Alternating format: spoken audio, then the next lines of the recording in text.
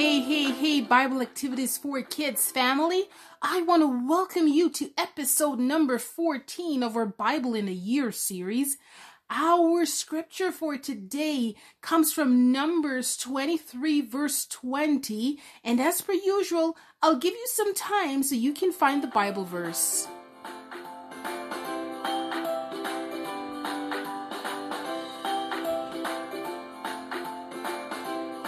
Okay, I think you would have found it by now. And today I'm reading to you from the International Children's Bible. And Numbers 23:20 says, "He told me to bless them, so I cannot change the blessing." Now, boys and girls, in our story, the children of Israel were traveling. And as they were traveling, they had to go through several countries, and so they would have to ask the kings for permission to go through the country. And the kings, some of them refused for them to pass through their country. And so during this period, there were lots of wars. So that means the children of Israel were fighting against other countries. For example, they fought against the Amorites and they won. And as they went along, other nations would hear about them and they would be scared. Now, one such was the king of the Moabites. His name was Balak, and he was scared. And so he said, "What can we do?" And you know what he thought to do? He said, "We are going to curse Israel." And how was he going to do that? He was going to get a man named Balaam to curse Israel.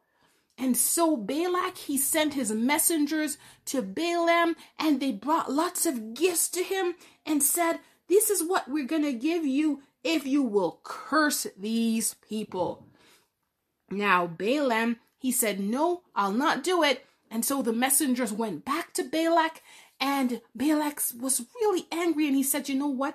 I'm going to send more important men from my country, and I'm going to send them with more money, and I'm going to send lots of promises of great honor if he will come and curse Israel." And so Balaam decided to go with them this time. And so Balaam went on his donkey and he started to ride. Now, something very strange happened. The donkey went off the trail into the field. And this made Balaam very angry because it made him look really silly in front of all these important people. And so he hit the donkey and forced the donkey back onto the path. Now, as they went along, they came to a narrow path, and there was like a wall on each side, and it's almost as though the donkey was kind of moving away from something, and the donkey crushed Balaam's foot against the wall, and again Balaam was angry, and he hit the donkey. Now, as they went along again, they came to a path where they couldn't turn to the right or to the left. And you know what happened? The donkey fell right down under Balaam, and this made Balaam even more angry, and he hit the donkey with a stick. Now something surprising happened. Do you know what happened? The donkey started to talk. What? A donkey talk? Oh yes, the donkey started to talk, and the donkey said, "What have I done that you have hit me 3 times? And Balaam said, "Because you made me look really foolish in front of all of these important people." And the donkey said, "But am I not your donkey? Your donkey in which you have ridden since I have been with thee?" Oh no. Well, God opened the eyes of Balaam, and he saw what the donkey had seen all along. Do you know what the donkey was seeing? The donkey had seen the angel of the Lord standing in the way with his sword drawn in his hand. Immediately, Balaam fell down flat on his face. And the angel said firstly to him why he had hit the donkey 3 times. And this shows that Animals are very important. And Balaam, he was really sorry for what he had done. And the angel said to him, you're going to go with these men, but you can only speak the word that God will put in your mouth.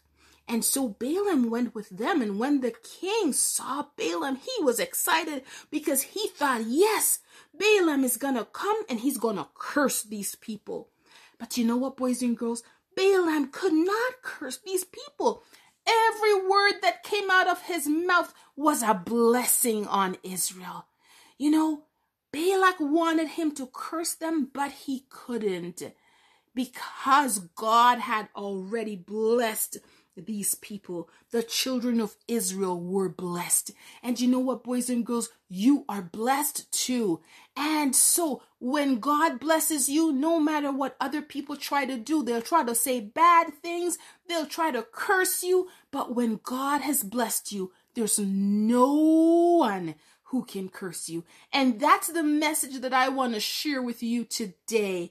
And until next time, boys and girls, God bless you all abundantly. See you next time.